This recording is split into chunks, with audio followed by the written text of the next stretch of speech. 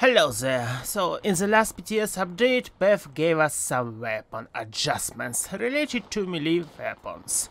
And I have a couple of words to share with you. When we are talking about balancing, we normally mean that something should be balanced. And here they just buffed base damage, which is good of course, but has nothing to do with balancing weapons. Melee as a class got stronger, yes, it is a fact.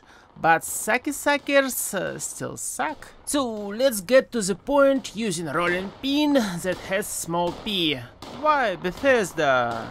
Okay, so now we have 35 base damage. A full stack of bruiser gives plus 25% to base damage. So it can offer not that much actually, only plus 8.75 points, which is pointless.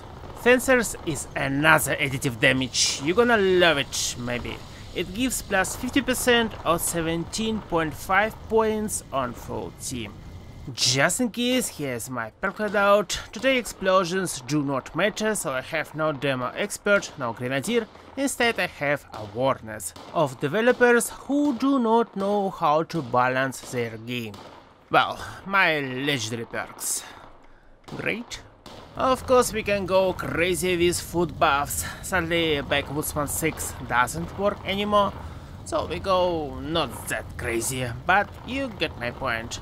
The final number can be nearly insane, not exactly insane, but anyways. If your build is good, you can kill any color stuff super easy and effortlessly with almost any crap in the game. I'm not sure about paddle ball these days. Did they do something about it? Please let me know in the comment section. So you can be sneaky, you can use VATS to hack and slash minis. That is how we have a whole bunch of explosions we don't care about in this video. Another sweet adjustments are resistances. So damage reduction coef will be 1% in almost all cases. Well, obviously stuff can be broken and we can get cooked for God knows what reason, I get it.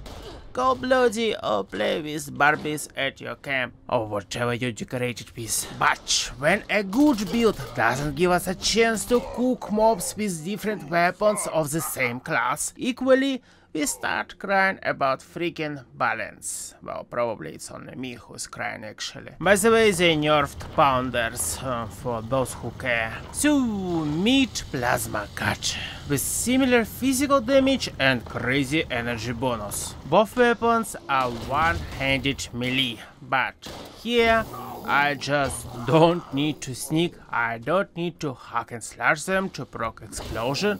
My weapon is way better. I mean, at least 4 times better. 4. And here's the proof. So where is the F balance, Bethesda? Where? In my book it would be actually way smarter to give these weapons a different set of damage numbers, armor penetration, swing speed. But 4 times difference is freaking big no F, please no.